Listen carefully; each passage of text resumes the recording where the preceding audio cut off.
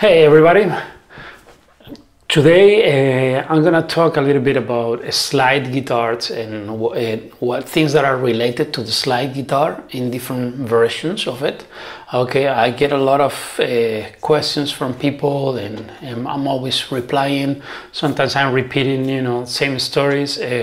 So I thought about doing this video and explain it, so every time somebody writes, I can just refer him or her to this video and we can go a little bit more fluent. Not that I mind replying to anybody, I'm also really grateful that you write and you comment.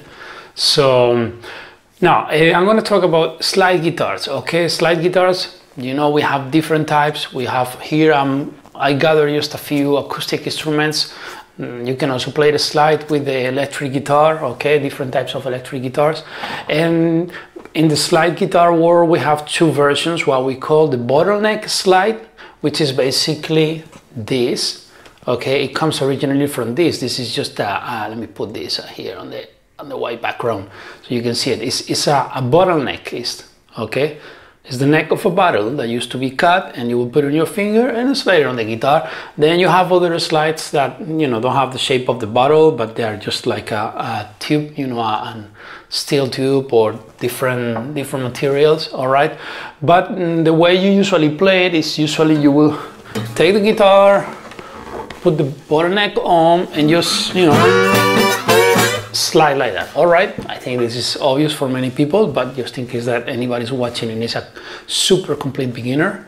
Okay, now the other version that we have on slide guitars is what we call the lap steel guitar, or the lap version or style, which is when you actually put the guitar flat on your lap like this, and you take the slide. In this case, it will change. I will explain in a minute. And you just play it, flat.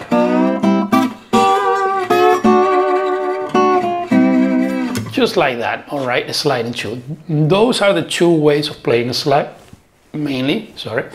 Okay, the standard slide guitar playing, and then the lap steel type of thing. All right. On the lap steel also you have different types of guitars, like you can do it on an acoustic like this, resophonic guitars or dobros, and just both are resophonic, but anyway. You also have the famous Weissenborn, and you have the electric steel guitars. Then you have even the pedal steels, who add certain things with the pedals and things like that, but the foundation is very similar, with the slide on the left hand and sliding flat. Okay. So that's one thing about slide guitars. But now, next thing, that when somebody starts learning how to play slide guitar, one of the big questions is the tunings. How do I tune my guitar? What tunes to choose? And this it sometimes becomes quite overwhelming, because especially if you come from the standard tuning on a non-regular guitar, you're like, oh my god, now I have retuned, now my notes are somewhere else, I'm gonna have to relearn everything again, and then oh shoot, there are other tunings too, so it's like, wow, I don't know if I want to get into this. Look, first thing I would say about open tunings, alternative tunings, whatever, scordatura, they call it in classical music. One thing you need to know is, like, don't fear them.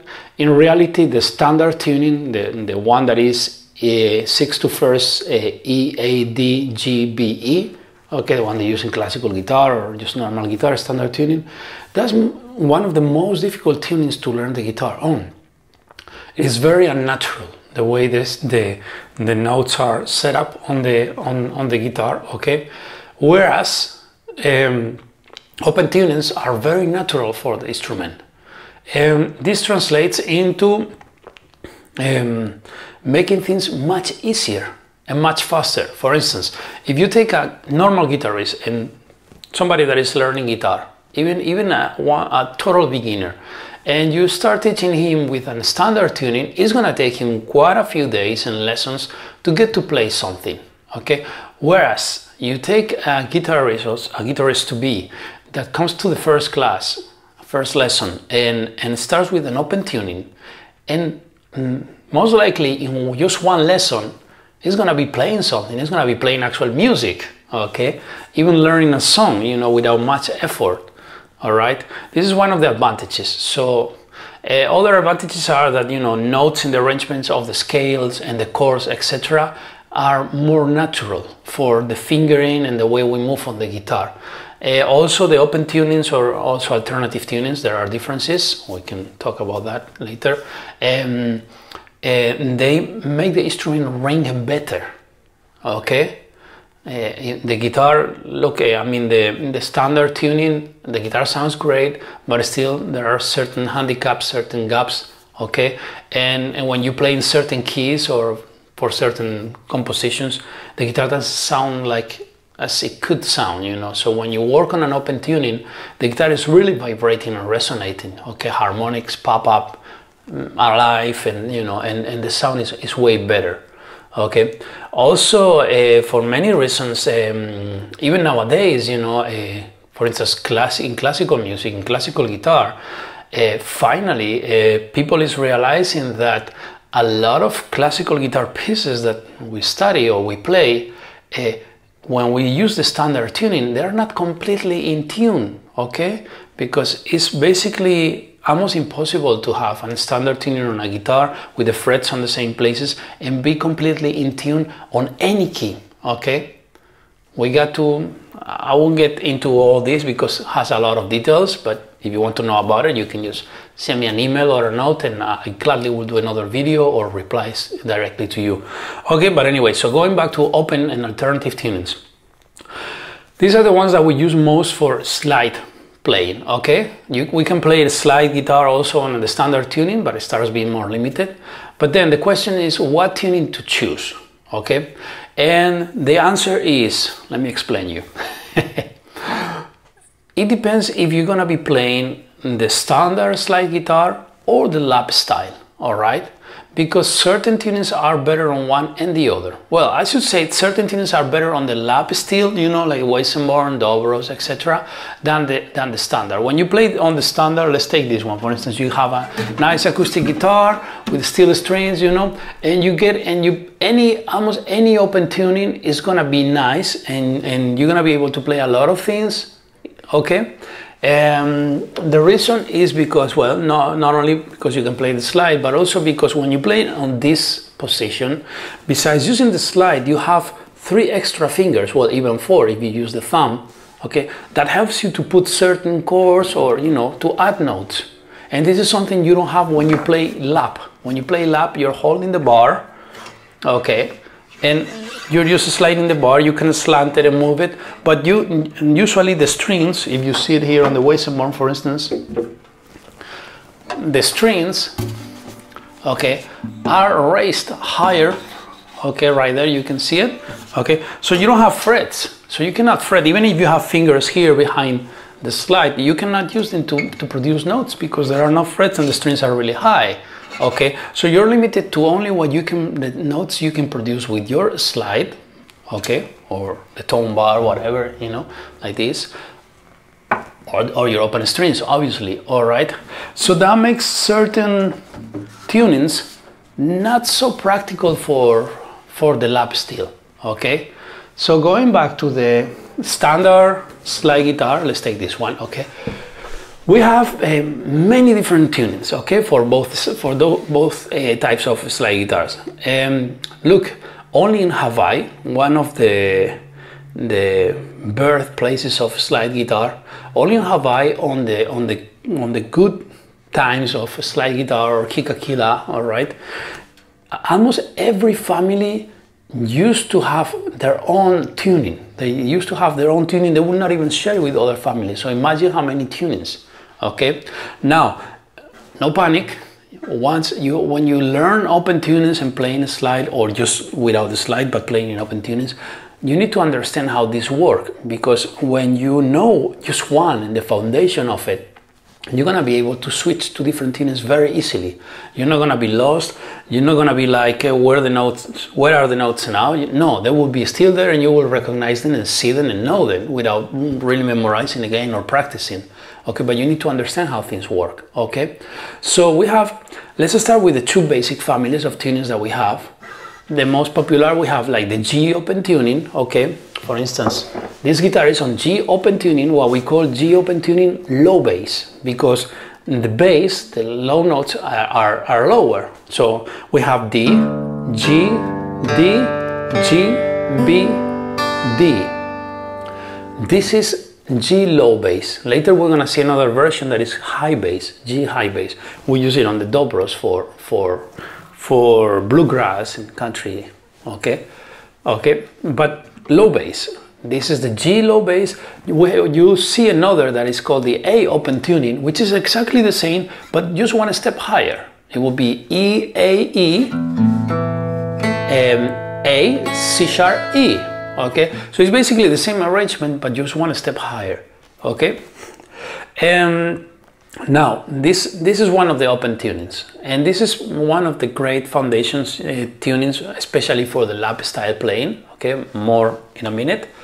Okay, then you have another tuning, okay, or another family of tunings that are the ones of the E open tuning or D open tuning. Like this guitar is on D open tuning, so it's D, A, D, F sharp, A, D, or the E open tuning will be exactly the same but one step higher. You know, like the G have A on top, one step higher. On D you can also have E. Now, how do you choose? For instance, if we are on D open tuning and E open tuning, you know, the same family, how to choose one or the other? Well, there are many things. For instance, the key. If you're a singer or if you're playing for a singer, usually singers, they have more limited things, you know, because they cannot reach all the notes. So you might choose one or the other that is lower or higher in order to help, you know, for the voice to get there. Okay. Also the sound of your instrument, if you like it better, you know, D is a little bit lower and it's kind of sounds a little fuller, you know, and E is very vibrant because it's higher and has more energy in a way. But also there is one little trick that is important to know, and according to the guitar you use or the strings you use, okay? One thing, for instance, if the D open tuning has less tension than the E open tuning. So if you have a guitar that is, you know, like an economic guitar or an old guitar, and you're not sure, you don't want to put a lot of tension on the guitar, you know, so you don't break anything, you want to go for the low tension tunings, you know, like D. In the case of D and E tunings, we use the D. In the case of G and A tunings, we'll use the G tuning. Okay, those have less tension because they are lower.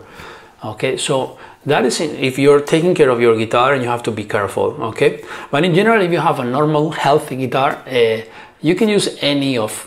Okay, so things that are gonna happen when you play a slide. Also, you want to choose well the gauge of your strings, because if your strings are very thin, especially when you play bottleneck style, you're gonna find that when you're trying to play the slide, you see, you're gonna make this noise of the slide against the frets because the string doesn't have enough resistance, so it digs in and you hit the frets with the slide. Okay, now when you have a thicker gauge of strings, you're gonna have more resistance, more tension, and you're gonna be very comfortable playing the slide, and the sound is also great. You know, it produces a thicker sound, just to put it in a way. Okay, that's one thing. But you might say, okay, but if I put a heavier gauge of strings, it's gonna be more uncomfortable when I'm playing without the slide, because I have to really press, and it's harder, you know, to press, and so it's more uncomfortable, you know. Well, what you can do is have like a medium or light gauge. Okay, but when you go to play a slide, you use the open tunings that have more tension. Okay, in the case of D and E, you choose the E, or in the case of G and A, you use the A, because they are higher pitched. You need to put more tension on the strings, so the strings are gonna be tighter, and you're gonna have that resistance that is gonna keep, you know, the slide on the string more comfortably. Okay, so that's another point that you want to keep in mind when you're working with the slide guitars, you know. And there is never an absolute of what to do, what gauge, what not gauge. You know, it all depends on the music you play, who you play with, what guitar you're using, you know, the gauge of the strings, all the things I'm explaining. You know, they can be a little confusing and overwhelming at the beginning, but if you just go slowly and step by step, through them. They're not that difficult. You will understand them right away. They make sense, and you can make your choices as you go along. Okay, so that will be on the strings, gates, etc. Let's go back to the tunings. Okay, let me explain you why. And starting with the basic tunings, moving from one tuning to another is not that difficult. Well, we already saw that between tunings like D and E, there is no difficulty because it's exactly the same arrangement on the strings, but one step higher or lower. Okay, on the E tuning, we have, starting on the 6 strings, we have the root, the fifth, the root, the third, the fifth, and the root. Okay, translated to E, E, B, E, G sharp, B, E. Well, I'm on D here, so you're hearing one step lower, but anyway. Okay, on D, the same arrangements, 1, 5, 1, 3, 5, 1 will be D, A, D, F sharp, A, D. If you're not understanding these numbers, what I'm calling is the intervals of the notes. You take the root E, and then you count 5. E, F, G, A, B, that's a 5. Okay, and the 3 will be E, F, G sharp. Okay, so that will be the arrangement of this tuning. Okay, and on the G and D open tuning, the arrangement is the fifth, the root, the fifth, the root, the third, and the fifth. Okay, so on G, low bass will be D, G, D, G, B, D. You might want to stop the video for a second and think about it, or write it down and really understand what I'm saying. Okay, so this is what happened. Imagine for a moment that you have a guitar with 7 strings. Okay, put like this, 7 strings, your guitar. So imagine you have a guitar with 6 strings and you add 1 string, which is gonna be a lower string. So when you're playing in tunings like G or A, what you're doing is you're taking off the first string and you're playing with these remaining 6 strings. Okay, when you're playing with the E and D open tuning, you're taking off the very low string you added at the beginning and you're adding the first string that we just took off. All right, and you have your 6 strings. So what does this mean? 7 strings. So we take this off in for the E or D open tuning, and we take this off. Okay, for the I'm getting lost here. For the D, for the G and A open tuning. Okay, so this means that we have right here 5 strings in common for both different families of open tunings. Are you following me? Otherwise, rewind, write down what I'm saying about the names of the notes of the open tunings, all right, and the numbers of the intervals, and you will see it. If you put it one on top of the other, you'll see. Okay, so they're basically the same. Okay, so that's what I meant when I said it's not difficult to switch from some open tunings to others. You know, in some families it happens like I just explained you. In other families are what I'm telling you. You know, that is exactly the same thing, but 1 step higher, or 2 steps higher, or 2 steps lower, whatever. You know, so those 2 things are gonna happen. And that's on the foundation of the open tunings. Later you're gonna find a fancier open tunings, you know, where you have a 13th, a 9th, an 11th, like what we call tensions or color notes. Okay, that's basically the basic open tuning that we started working on, like the ones I mentioned till now, but we just changed 1 string to give that color. So still you're not really getting that loss, you know, and you're gaining a lot of nice colors, you know. And when you're playing, you know, country music and you want to give your dobro or your steel guitar like a more like swing type of sound, you know, but you might want to go to a 13 type of tuning. All right, I won't get into too many details. I'm already getting into a lot of them, you know, so I hope you're following. Otherwise, just watch it slowly and make some pauses. Remember that in all my books and publications that I have on my website about a slide guitar, either lap steel or standard slide guitar, you're gonna find all these explanations of tunings and stuff. So you'll see it there too, with even more detail, and that will help you understand it. Okay, so this is the foundation about tunings that you need to understand. Okay, so you want to move to other things.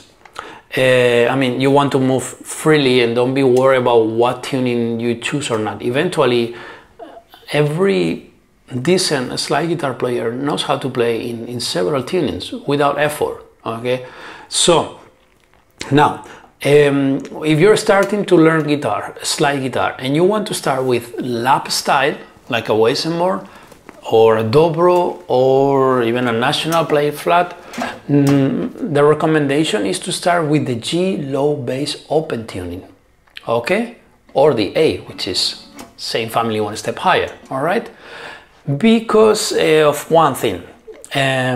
When you're working on this tuning, it means that the arrangements of your notes gives you the third, the second, and the first string having the root, the third, the major third, and the fifth of the chord, like this.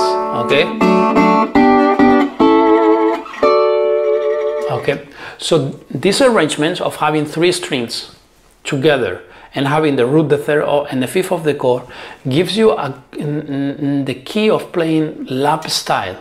Okay, if you master these three strings, the first three strings on a G open tuning, you're gonna be able to play lots of things, lots of styles, and any different open tunings. Okay, because it's this arrangement that gives you the different formulas to play all the different chords, etc., the melodies, the arpeggios, etc. Okay, so that's why when you play lap style, you're gonna start by this tuning, G open tuning or A open tuning. All right, the lower strings are doing a different function. They are playing bass lines, etc., or completing the chord. I'm not gonna get into that right now, but like I said, most important, the first three strings. That's where you're gonna be most of the time, and even though you do all the things on the other strings, that's important. Here I have to make like a little, how can I say it, call it, a little pause. And before continuing, we're gonna go to the case of the dobro. If you play bluegrass, you know, the dobro has what we call the G open tuning high bass, which means you don't have D, G, D, G, B, D. You have from the sixth string, G, B, D, and then again G, B, D on the third, second, and first.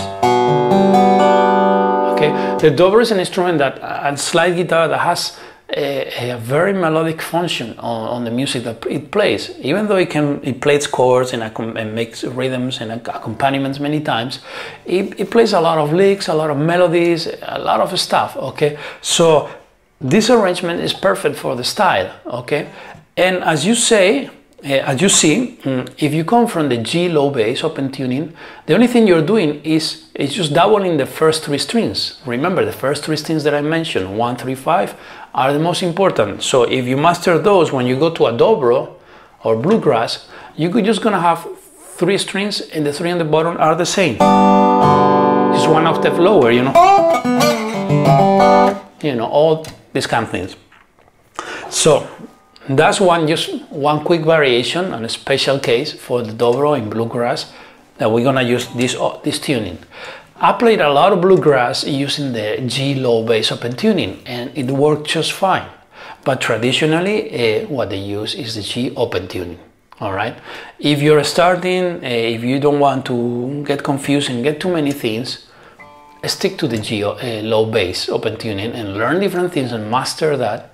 Okay, which, like I said, with the right information and understanding everything, it's gonna take you no time. But if you don't learn in that way, in an organized way, and understanding what you're doing, then it's gonna take you way longer. Not that you cannot learn, but it's just gonna take you longer, and you're gonna have some frustrations along the way. But anyway, that would be my advice on that. So, going back to tunings, I was speaking about playing lap style, and suddenly you say, you recommend to play lap style with the G low bass open tuning, but then I see a lot of guys these days playing Weissenborn guitar, for instance, with the D open tuning. So I'm going to explain you about this, because this is something a lot of people are asking about and writing me questions about. You got to understand that you can play lap style on a D or E open tuning from that family, okay? But it's very limited. It's very limited because you don't have on the first top strings, on the third, second, and first, you don't have the arrangements of the root, third, and fifth of the chord that I explained earlier. So a lot of the combinations with the bar are going to be very difficult. Yes, you do have it on the fourth, third, and second string, but still, then you have the first string, which is something else, and you're going to have to be worrying about muting the string and all kind of things, so it makes it more difficult, okay? But what happens nowadays, well, for quite a few years, is that a lot of people, they come from playing standard guitar on the standard tuning, okay? And then they go and they want to try the slide guitar, just the standard slide guitar. So what happened? For instance, the E open tuning is one that looks the closest to the standard guitar tuning, because the first two strings are B and E, like the standard open tuning. Even the sixth string is the same, okay? So what happened? On those two strings,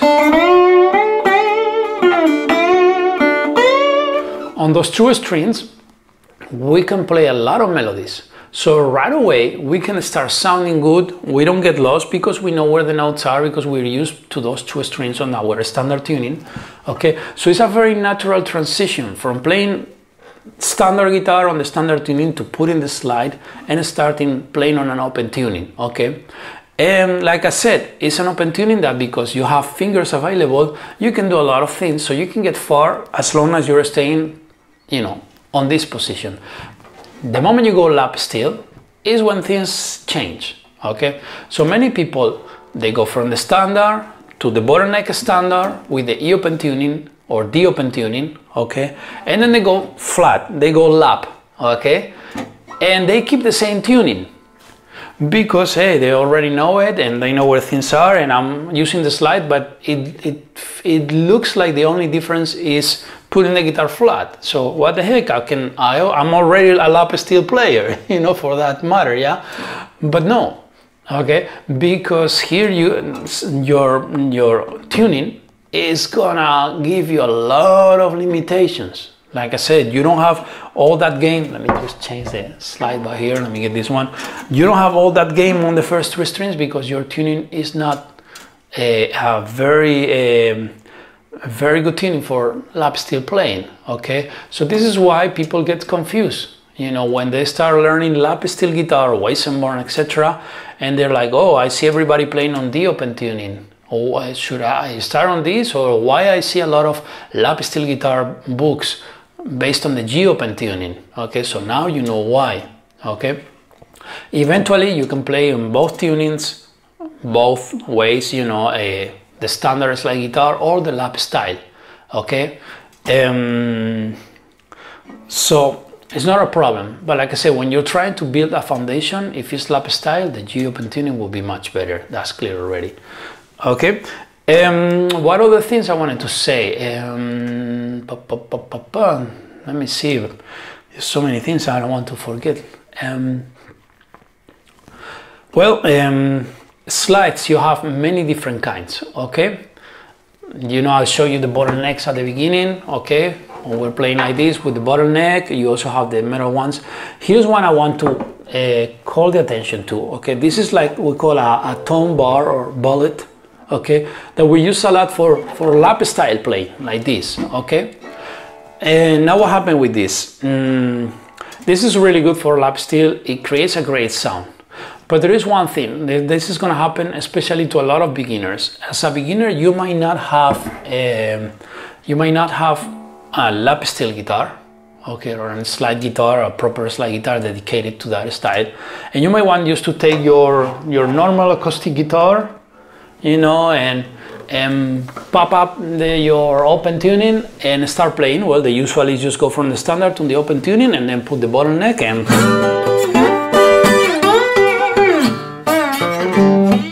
Okay, whatever, I'm getting off it. So, but the moment you go lap style, suddenly you realize, oh yeah, but the lap steel guitars, the strings are raised higher, so you use the tone bar, like the one I show you. So, I need one of those guitars or whatever. Well, no, traditionally the lap steel guitar started being on a normal acoustic guitar. They used to use like what they call a nut raiser, just like a little V-shape piece that they would put here on the nut to raise the strings. But here's one trick or something I would like to share with you. I want to call it that way. And it's like you can find these tone bars made of a different material of the standard ones. These are steel, okay? These are very heavy and have a lot of mass, so that helps with the sound. But the good things about this type, these are more like ceramic, I think is the material, you will call it in English, okay? The tone is not as fat and big as these ones. It's just different, okay? But it still is really good. But here's what I really like. With these, they are so light, okay, that even when you play lap style on a normal guitar where the strings are not raised, it's very comfortable and you still can play, you know.